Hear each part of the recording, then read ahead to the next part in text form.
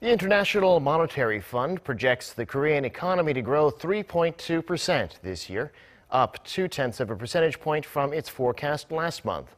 The IMF expects the pace of Korea's economic growth to continue near that level into next year, too, staying at around 3%.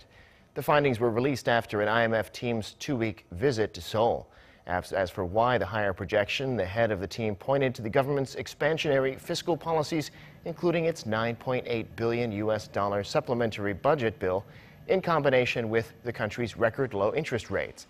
But he added that the government needs to do more to increase flexibility in the labor market when it comes to hiring and firing, all the while boosting Social Security in order to pick up the country's potential growth rate, which currently stands at 3%.